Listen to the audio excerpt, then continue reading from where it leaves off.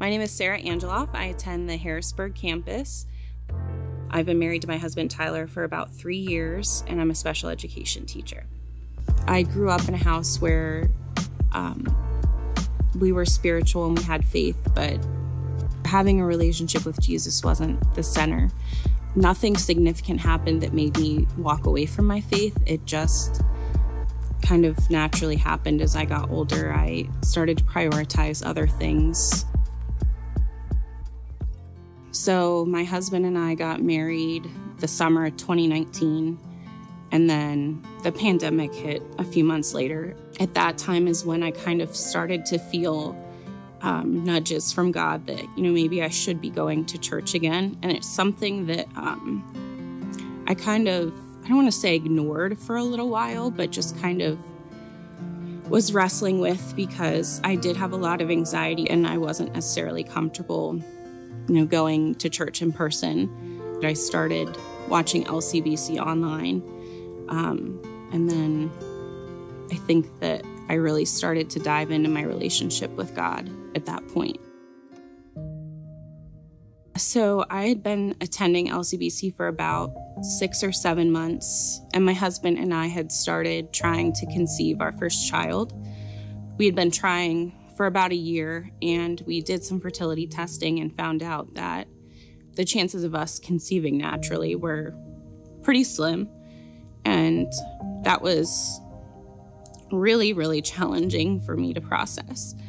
I actually remember the day that I had the appointment with my doctor to kind of go over some test results was the first night of a women's Bible study here. And I just remember going into that and everyone was introducing themselves. And at the end, we were talking about prayer requests. And in front of a room full of women I barely knew, I just felt like God saying, talk to them about this. So I brought it up, and the amount of support I got from strangers on a day that was really challenging was very inspiring to me. And I met some incredible women who've struggled with fertility as well. So just being able to have that support at a time when I felt really low, I just know that that was God looking out for me and saying, this is really hard, but I've got you, and I'm going to put these people in your life to walk this journey with you. There's still days where it's really very hard. I'm still, sad and upset, angry that I don't have a baby, but I've really learned to submit to God those feelings, and on those hard days, really just pray as hard as I can and recognize all the blessings and prayers that He has answered rather than focusing all my energy on the one prayer He hasn't answered.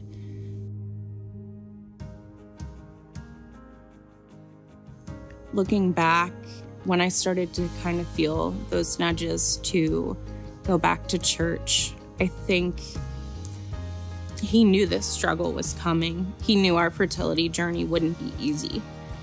And through coming to LCBC, I've met so many women who have been so supportive. It just felt like it was His way of looking out for me in that moment and preparing me for this struggle that was to come. I'm Sarah, and I'm a life changed by Christ. Hey, listen, I just want to say thank you, Sarah, for sharing your story. I love being part of a church where we can be honest that hurt and pain and confusion can live right by side of hope and faith and trust in God's goodness. That we can go through something incredibly painful and still sing how great Thou art. For all the ways, I'm so grateful for all the ways that God is working in so many lives like Sarah's, like so many of your lives right now, leading us into new life as we grow in our relationship with Him. It's just an amazing thing to be a part of. Listen, before we jump into what we're going to be talking about today, I just want to tell you that next week, and I know you've already heard us talking about this series that's starting next week, Living with Lions, but I just want to add my 2 cents to this. Next week, we start a brand new series, Living with Lions, and let me just tell you, just sort of from my perspective, over the last 2 years, I would say that we've probably here at the church, we've gotten more emails personal conversations, questions from many of you, from people outside of even our church, just about culture. And what feels at times like it's going off the rails. And I think we've gotten more questions and inquiries about that the last 2 years than we have in the previous 10 years combined. And so we're gonna dive headfirst into this tension of how in the world to make sense of a culture that sometimes feels like it's going off the rails in a lot of ways. When do you take a stand? When do you not take a stand? If you take a stand, how should you take a stand? When is the time to say something? When is the right time to just be quiet? That's what we're gonna talk about. And thankfully, we have a guide named Daniel who discovered how to live in a culture that was in far, believe it or not, far worse shape than ours. And yet he maintained hope and humility and wisdom through it all. And we are going to discover how to do the same thing. You're gonna wanna be there, and I promise you're gonna wanna bring someone with you as well. It's gonna be great as we dive into that next week. So this week, we're wrapping up our series called Foolproof. And really over the course, we've said all along that the assumption behind this series is that none of us set out to be stupid. That's on none of our vision boards, right? I wanna be stupid. And yet, how many times do we find ourselves doing stupid things? Or is it just me? I know I'm alone in this, right? We need wisdom. Would you agree? We need wisdom. And thankfully, God promises that if we seek wisdom, he'll give it to us. And so this month we've been working through the book of Proverbs, which is right in the middle of the Bible. It's a collection of wisdom statements written by King Solomon. And we've been looking specifically at a few core areas of our lives that we can learn to live wisely in. We've talked about the area of self-control and the wisdom that living a disciplined and self-controlled life brings with it. Last week, we looked at how we can live a foolproof life in our friendships. And by the way, let me just say this about last week. Last week, man, I tried my very best to just lay my heart out on the floor for you. I mean, just put it all out there. I tried to make as compelling a case as I possibly could for us to evaluate our friendships and ask if they're leading us towards God's intent for our life or maybe dragging us away from God's intent for our life. I just tried to, with passion and clarity, put it all out there. And when I was done, the only thing that people wanted to talk to me about, it wasn't friendships, it was Buc-ee's. Which made me so proud of you, man. I love my church. Love my church. Listen, if you have no clue what I'm talking about right now, you missed last week, go check out last weekend and just listen to Buc-ee's story. All right. But I ended last week, if you were here last week, I ended last week by saying that this weekend we were gonna talk about a superpower that all of us have. That this superpower, how we use this superpower can be the difference between life and death for the others around us. And that's what I wanna talk about today. I wanna talk about that superpower and how I think we very rarely consider how we use it. And you know what it is? It's our words. It's our speech. It's the words that we use. The way we speak to and the way we speak about other people. You can't even begin to talk about leading a foolproof life without talking about the role that our words play in it. In fact, may or may not know this, in the book of Proverbs, other than the topic of wisdom itself, there is no other topic that's covered more than our speech and the words that we use. And Solomon actually tells us why this is the case by making this remarkable statement right in the middle of the book of Proverbs that I think just gives us such a burden for why we have to talk about this. This is what Solomon said, Proverbs 18:21. The tongue, that's our speech, our words, the tongue can bring death or life. Those who love to talk will reap the consequences. In other words, use enough words for long enough and it's going to land, it's either going to rob people of life or bring life out of people. Bring people to life or rob people of life. Just think about the categories that we're given here for where our words can land. Life or death. That's a pretty extreme statement. Life or death. This is about a strong way of saying that our words matter. That there are words that we can use that will fall into either one of these two columns. That it breathes life into the person on the receiving end of those words, or it will rob them of life. Our words can build up, our words can tear down. Our words can inspire, our words can deflate. Our words can encourage, our words can discourage. And man, we cling to life-giving words, don't we? When we are on the receiving end of life-giving words, we cling to those things. How many of you can recall the words that someone spoke to you maybe years ago and you still hold on to them? They still bounce around in your heart because they were so encouraging. something you were dealing with, something you were going through, and they sparked creativity, they sparked inspiration in you, they gave you confidence, and you haven't forgotten it. How many of you have ever gotten a text or a note or a voicemail that was so life-giving you read it a second time, or a third time, or a 10th time, or you held on to it? Now, why do we do that? Because we intrinsically know what this 3,000-year-old truth means. Words carry the power of life and death. And those words that we cling to, man, they breathe life into us. And yet, let's talk about the opposite side. Words can rob us of life too, right? Things can die and dry up because of words that someone speaks. Dreams have died because someone said it was a stupid idea. Relationships have died because of words spoken. Confidence has died because of something someone said to us again and again. I can't tell you how many people I've talked to over the years who have had life robbed of them by words that were spoken to them, sometimes years and years ago, and it still runs like a tape player playing in their head again and again those words. Guys, listen, I've talked to men in their 60s and 70s who cannot remember much about their childhood, but they can tell you all about the words their father spoke to them that stung and robbed them of life. They can tell you that like it was yesterday. And if you've picked up some life-robbing messages along the way, you are definitely not alone. Research backs this up. In fact, there's a writer and educator named Michelle Borba. She writes that there's research out there that has indicated that kids, and I think this is true for everyone, kids hear 18 negative, life-robbing statements for every one positive. Let's just think about how that kind of tallies up. 18 negative, 18 death, life-robbing statements for every one life-giving statement in a day. And that's true for us as adults as well. It doesn't stop because you turn 18. You know, 65% of Americans reported receiving no recognition for good work the past year. Nothing in this column for a year. Only here. The point is this, and I think most of our experiences would back this up and confirm this, that for every I'm proud of you, for every I love you, for every great job on that presentation, for every I cannot imagine a better wife, we hear disproportionately more, that'll never work. What are you, stupid or something? Why are you so lazy? You're so annoying. You're so weak. You're so fat. You're so difficult. You're too much. That's a problem, guys. That is a huge problem. And here's the thing. We have no control over the words that someone speaks to us, but we have control and we have choices over the words we speak and what tally marks we put on someone else's board.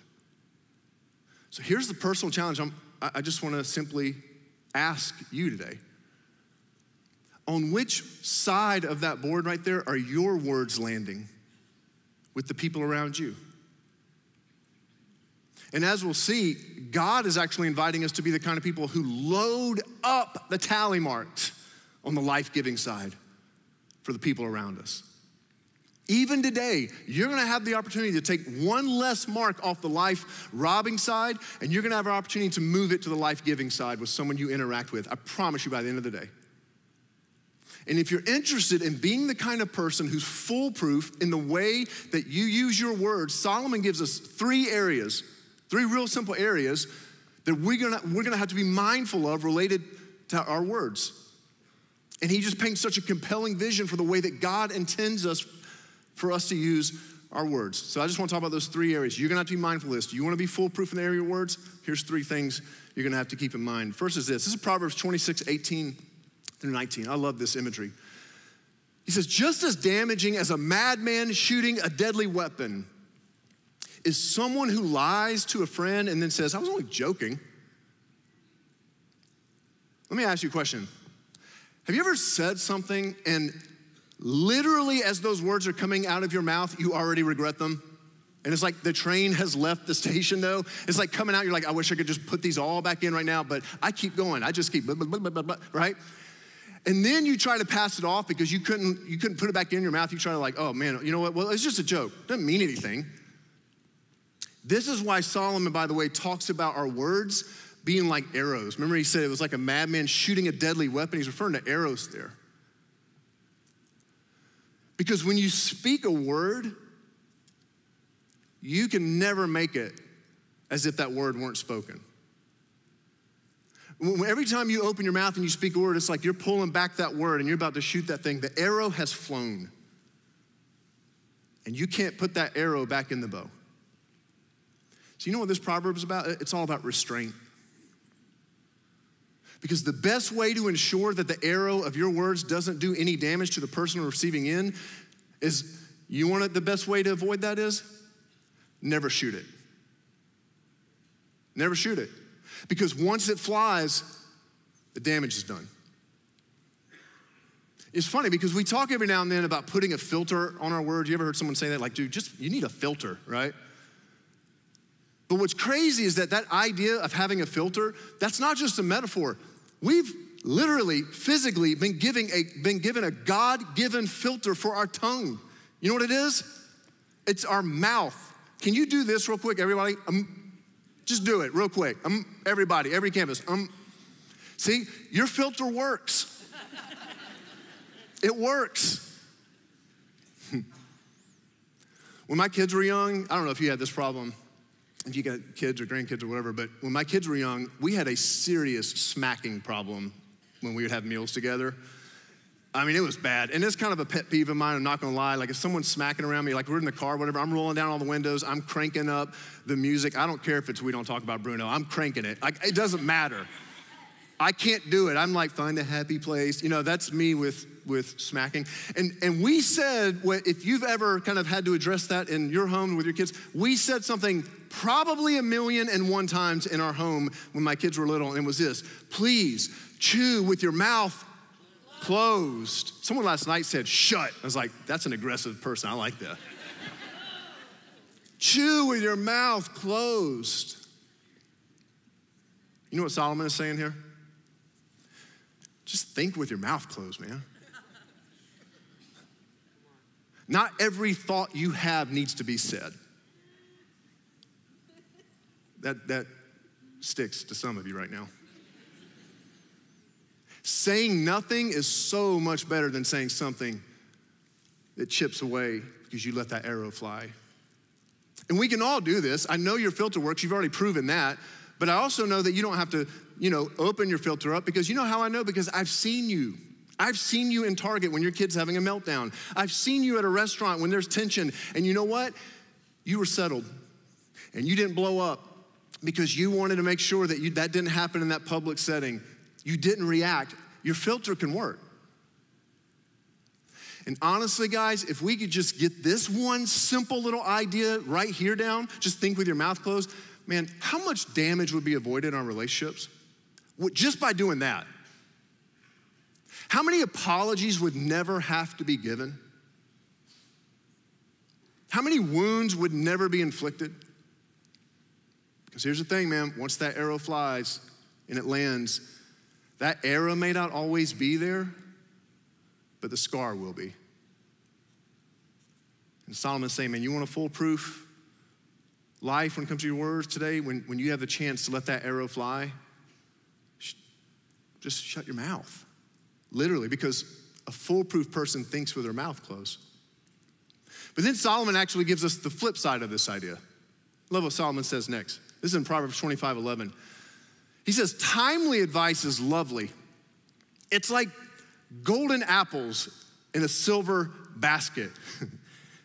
It's like golden apples. I got a golden apple.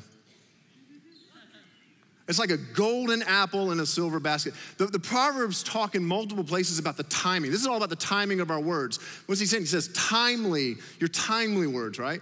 It's like a golden apple. He's saying that there is a right thing said at the right time that can actually provide us with nourishment. When the right thing is said at the right time, it's like being fed golden apples. Not just apples, golden apples. It gives you value and nourishment. It's like nourishing the hungry. A foolproof person will consider what words are good for what time. We have to learn restraint on life-robbing words, but there should be no restraint on life-giving words. Because people around us need to be fed the golden apples, right? They need to be fed words of life. So here's a principle to remember if you're wanting to know, well, then when's the right timing to give someone life-giving words? I'll tell you, it's kind of simple. If you think it and it's positive, say it. Now's the right time. If you think it and it's positive, say it. This is the opposite of the filter. Because you know these words will bring life. Guys, how many times do we have a positive thought about someone? Something that we're grateful for about that person, that neighbor, that family member, that friend, whatever. Something that we noticed. Something that we're proud of them about. We think it, but we never say it. How many times does that happen? Be impulsive and indiscriminate with life-giving words. If you think it and it's positive, then say it, text it, write it, speak it. Pull your car over and text it right away. Don't keep encouragement locked up in your head. Because if you do, you starve the people around you from the life-giving words. Those golden apples, man, they're waiting for nourishment. I mean, I've just found that for the most part, there's one event that you can almost guarantee that people will finally say all the life-giving words that they have stored up about that person. You know what that event is? Yep, funeral. There's only one problem with that. Man, what good is it to bring golden apples to feed someone who's already gone? And parents, parents, you just lean in for a moment. Let me just talk to you real quick. You know, your kids are hungry for your words. Your kids have an insatiable appetite for life-giving words, as we all do. And their appetite was intended by God to find its fulfillment in you. They need you to give them the golden apples, to nourish them. And if we starve our kids, and here's the risk, guys, if we starve our kids of life-giving words, I promise you, they're going to go look for them somewhere else and from someone else. But you can't guarantee the people they'll go looking for that life-giving words from will have their best interests at heart. They're word hungry. They're gonna go where they think the life is, and it is our job as parents to fill our kids up with life-giving words so they never have to question where they stand with us and what we feel about them. Listen, if you're in the marketplace, if you're a boss, if you're a CEO, if you've got coworkers, if you work in a division, you've got coworkers, this is all, for so many of us, your coworkers are word hungry. And you can change the whole tone of your workplace by seeing each conversation and interaction as a moment to bring life with your words. Your spouse is word hungry and has a desire to hear words of life spoken over her. Spoken over him, words that build up. And one of the most surefire ways that we can begin to move the marks in our own life from the side to the life, from the life-robbing side to the life-giving side, is to commit to this simple idea that if I think it and it's positive, I'll say it. No filter on that. So if we want to live a foolproof life in the way that we use our words, we have to think with our mouth closed. We've got to be impulsive and indiscriminate in our encouragement. And then Solomon gives us one more area to pay attention to. This is what Solomon says in Proverbs 25:15. He says, patience can persuade a prince, and soft speech can break bones. I love that last line. Soft speech can break bones. Now, I got a bone right here. I don't think it's a human bone, although no one could really guarantee that when I was given it. Well, it may be a human, but I don't know. So anyways, it's a femur. You know that 1 cubic inch of bone, in principle, can bear a load of 19,000 pounds? That's roughly the weight of 5 standard pickup trucks, making it about 4 times as strong as concrete. And in the ancient Hebrew world, the bone was a symbol of hardened resistance in someone's spirit. Today, we might actually talk about someone, you ever heard this phrase like, well, they just had their walls up. They got a wall up. That's kind of what it's describing. When you say that someone has their walls up, it's like saying, man, they're just kind of hardened to everything. They got a resistance up. There's a resistance to it. And Solomon is saying that there's a way of speaking to someone that if we pay attention to it, it can have such an effect on the listener that it can actually break bones. It can break down walls. But the key will be in how we say the things that we want to say.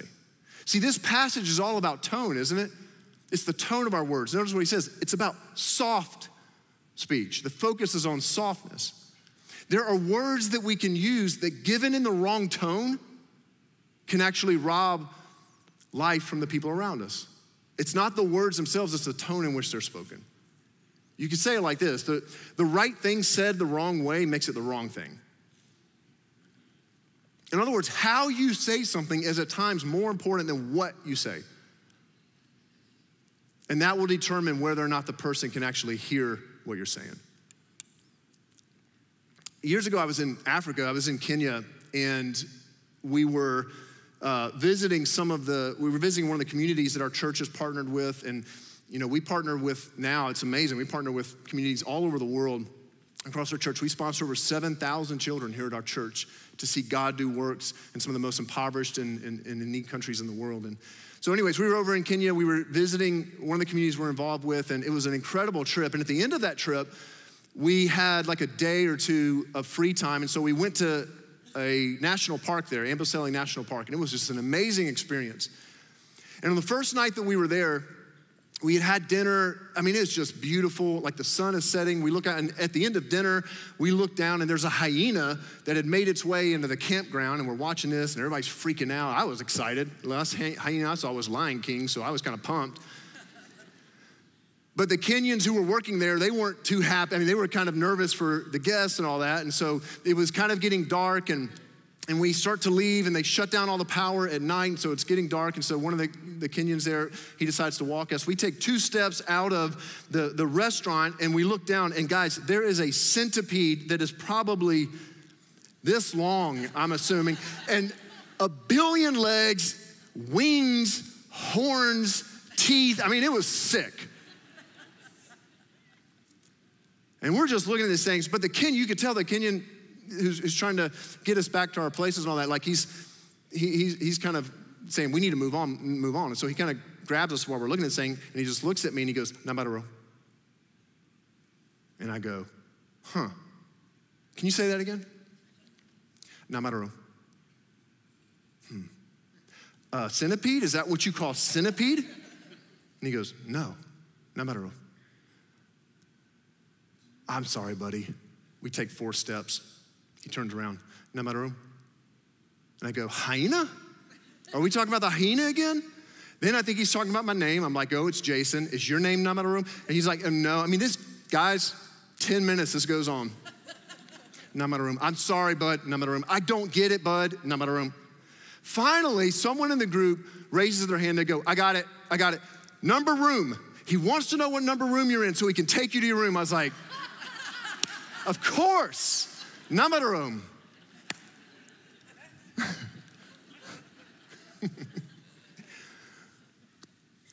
Sometimes there's things that people need to hear, but our accent gets in the way of them being able to hear it.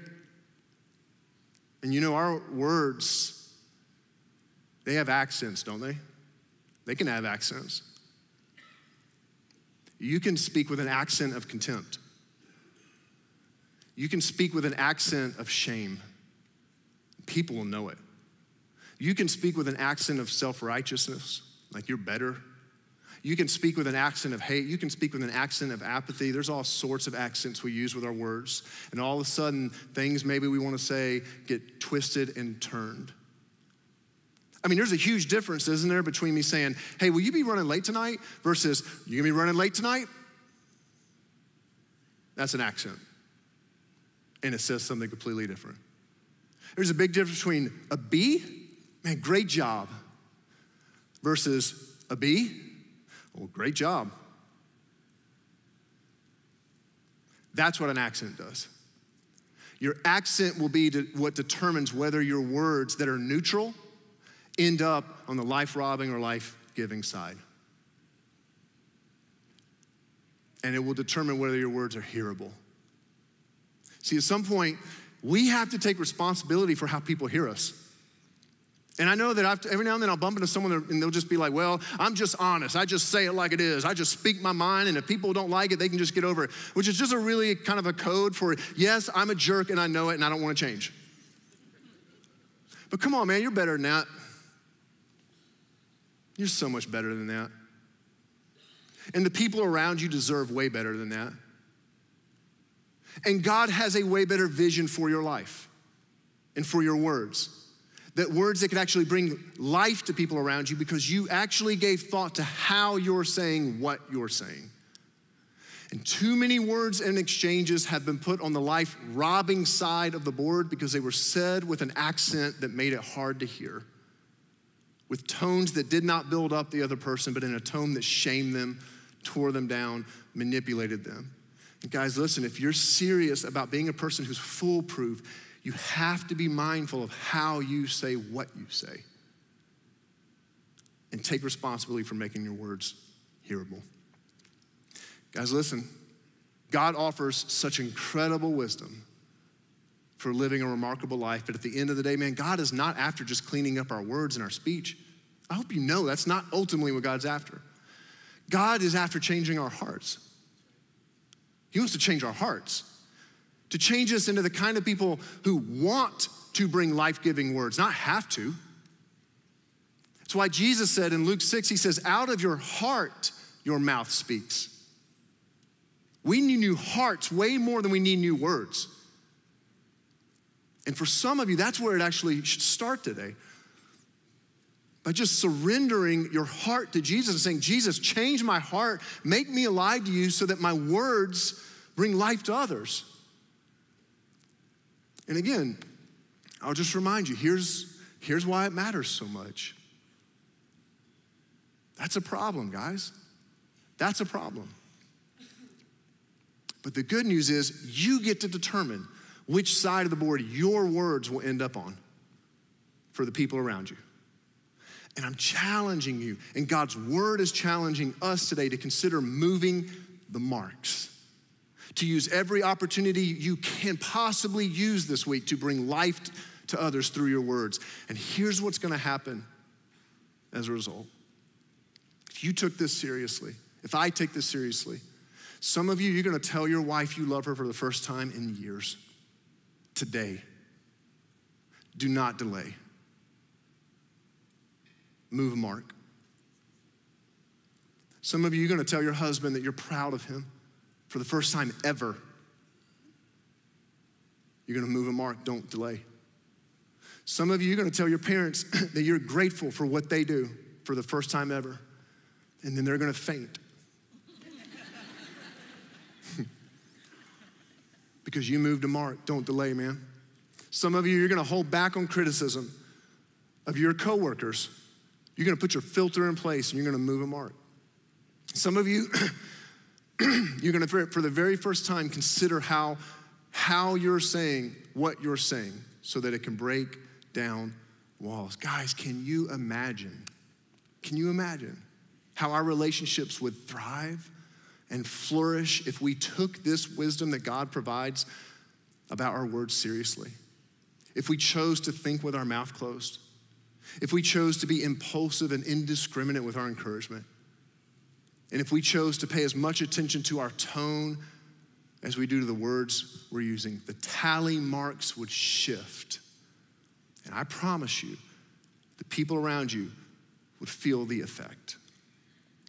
One of the things my dad's told me multiple times is a story about when he was 21 years old. It was his wedding day, and his father, my grandfather, wasn't able to be at the wedding because he had a serious heart attack a few days before. So he was in the hospital. My dad, finishes the wedding, they get done with the wedding, and him and my mom drive over on their way to the honeymoon. They drive over to the hospital to see my grandfather. And my dad can tell you everything about that visit. Not because my grandfather was in the hospital. Had nothing to do with that, had nothing to do with the heart attack. You know why? My dad can tell you everything about that visit. That was the first time that my grandfather ever told my dad he loved him.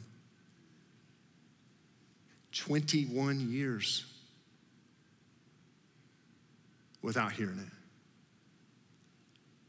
I asked my dad a while ago if he can remember the first time he ever threw a football with his dad, and he said, nope. And then I said, do you remember the first time Granddaddy, that's what I called him, ever read you a book? He said, no. But he can tell you everything about that day. And you know why. Because on that day, one of those marks moved. And life was given. So let's be foolproof with our words, the words we use, and let's watch people around us come to life as a result. Listen, if you want to pray about anything today, we'd love to have the opportunity to pray with you. If you're in one of our rooms, just come down front, left of the room. There's people who'd love to have that opportunity to pray. Don't forget, next week we start a brand new series, Living with Lions. Man, I hope to see you there. Until that time, LCBC, may the Lord bless and protect you. May the Lord smile on you. May he be gracious to you. May the Lord show you his favor and give you his peace. Thanks so much for being here. See you next week.